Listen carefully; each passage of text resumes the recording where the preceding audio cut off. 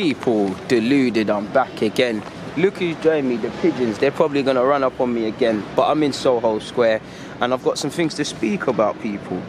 First and foremost, obviously you've seen us link with the Ukrainian centre half Matviyenko. I cannot pronounce his name, but allegedly Arteta recommended the signing of him to Manchester City a while ago, and he's been lobbying to sign him for over 2 years now, people.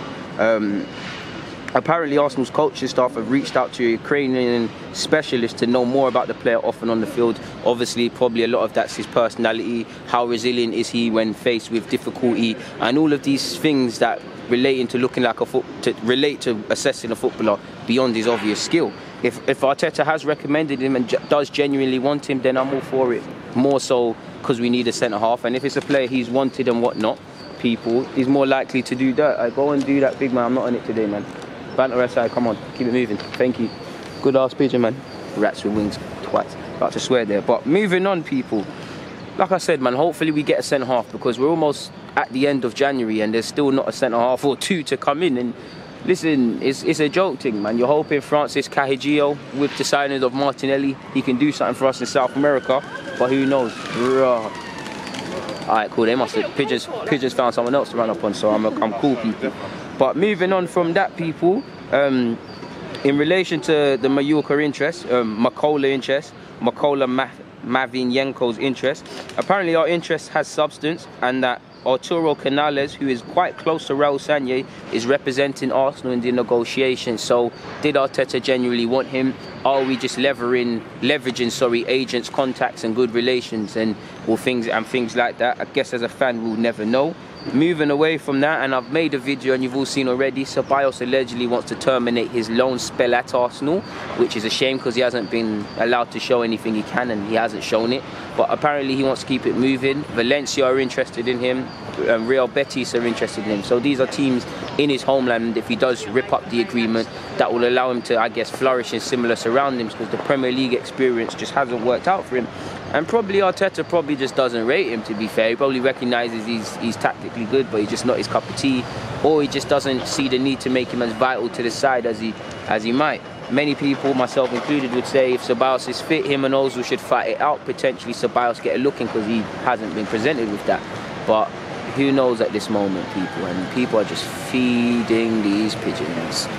Wow, it's like the attack of the flies and that. But moving forward, Burgess, a former, you know who Burgess is, a former staff in terms of our medical staff, former Australian staff member who left us.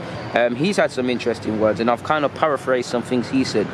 He said, the club identified 2 areas in which they needed to try and regain an advantage. This was recruitment and performance. The idea was that Svev, obviously he's referring to Mislintat, would identify the best young talent, and me and the head of performance department would develop them. And he also gave some, what I like about Burgess, you don't always find this out, he wasn't afraid to have difficult conversations according to players' performance levels and if they're, showing their best and whatnot. And he's also gone on to say, in relation to Arsenal, the players often ran the place. Many of the performance staff had been in place for some time and developed relations with members of staff that were a little too cosy. So again, we needed to sharpen up the environment. When you're too cosy, it runs the risk of complacency. And obviously where we was as a football team, this was very much it. And obviously the biggest factor is what we have done off the field, whether it's bringing in the right individuals, getting rid of previous managers, identifying coaching areas. When we look past that, how the players' mentality has been in training or just in general, similar to what I said in the previous vid, it's been a bit too easy for years to play for Arsenal and United and these fallen giants of sorts. Arsenal specific to this, and this kind of backs it up. He also offers some, what I found interesting, he said, a lot of clubs, masseurs and physios in particular, as they spend a lot of time with players and provide them some relief, can develop really strong relations that can make it a little bit hard for people, doctors, physios and other therapists, to have really difficult conversations. Of course, if you're friendly with someone, some people don't want to upset people, and that's why you have to value people that are harsh but fair in life even more, because it's difficult to have these conversations, people. Moving forward, he said, I think there was a reluctance of some people involved to use hard training as protection, and so instead they do more rest and recovery. Why? Because that was the easy option. It's easier to sell players in particular. He's gone on to say, essentially there's been a fair bit of research that shows if you can build up players' resilience to hard training, that the impact of games becomes less and less and your body becomes accustomed to it. One thing that Wenger was amazing at is that he stopped any external therapist being allowed inside the club unless given the green light by us. Arsene was adamant that once you start doing that, it's like a cancer in the place. He's gone on to say, it's like a cancer in the place. So certainly in the first year at Arsenal, that wasn't a problem. There was a really good example, he's now spoken in relation to injuries. He said there was a really good example at Watford in my first year. At half-time, Danny Welbeck had completed 479 metres of sprinting. I remember that number distinctively. Now his average for a whole game at the time, obviously, people, was about 400 metres. So he already beaten that. And lo and behold, in the second half, he gets injured. Once you get close to your game average, particularly on metre sprints, that really puts you in a high-risk scenario, whether that's in training or a game.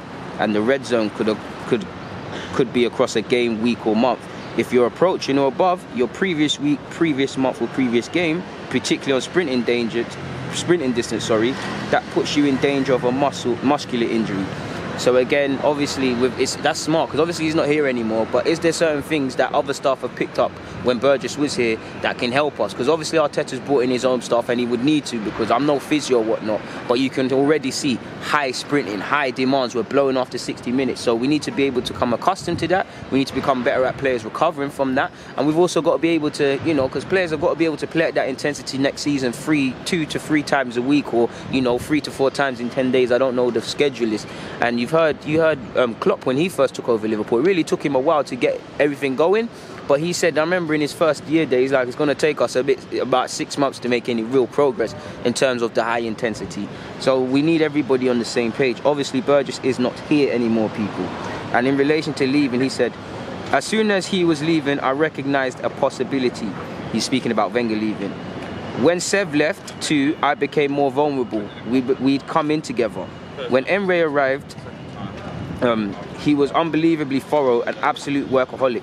Emre brought with him his own strength and conditioning coach, and apparently people, again this isn't his words, but apparently obviously Emre's strength and conditioning coach clashed with Burgess on a regular basis. And what Burgess had to say about that is, one of the things that I guess I wonder whether I might have done differently is that I was brought in and at a director level. So in theory, the job could have been turning up in a suit and taking a broader overview of things. Arsene had wanted me on the grass, and I felt it helped me effect a change and take difficult decisions when they might have not otherwise been made.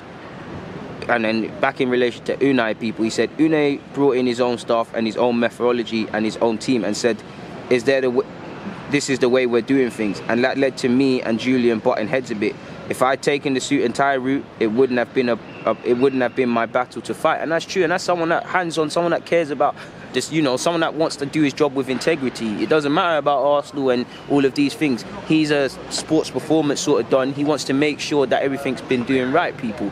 He also, I haven't got copied and paste, but he also referred to in that Emre, more or less, from the impression I got from what I read, Emre was of the thing where we're doing our training. If you believe that there's some more stuff we can do, then you're free to grab the boys and do that, but I'm doing my thing first.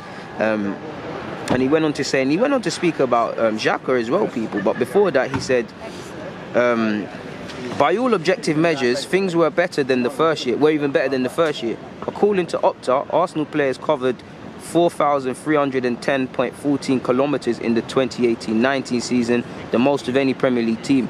Crucially, their high-speed running was similarly intense. It was particularly satisfying to achieve these results with a squad not renowned for their physicality. So again, the data shows that we've made an improvement, but the eye test knows that it weren't there. What I liked in relation to Xhaka, he said, a captain, he said, his attitude to training, his attitude to work is exemplary. He's very, very comfortable having difficult decisions and conversations with staff, players and coaches. If he doesn't believe in something, he'll tell you. And often that's a rare quality. He trains really hard every training session. He rarely misses games, rarely misses sessions. He's a big personality, a big presence. And you see why he's been named as a captain at Arsenal.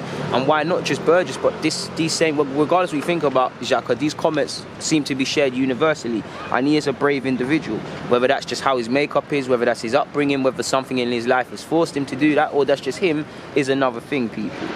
He said in relation to Aubameyang, he said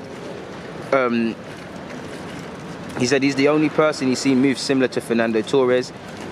He said, for someone in my profession to watch, it's a joy to watch him because particularly in a straight line, the speed is electric and the ability to repeat that consistently over games is outstanding. He also said in relation to Ozil, he said, Meza is much more maligned physically, but there were many games where his running numbers, and I'm talking high-speed running numbers, not just the distance, but high-speed numbers, were among the elite in the competition. So certainly he's capable of doing that. Am I missing anything else out?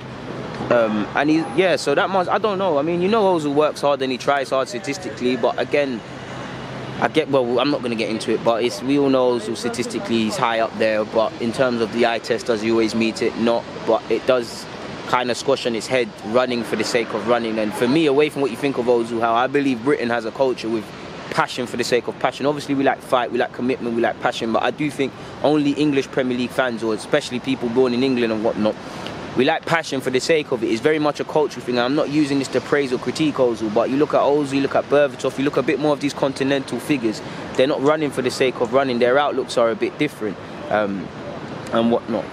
And in relation to how cutthroat the world is, people, obviously when he left Arsenal, technically I think your status gets revoked in England. And he said, when you're a foreigner and you get sacked, you have 60 days to leave the country. Your children get ripped out of school, which is mad, people. Like, he's got 60 days to sort himself out and go elsewhere.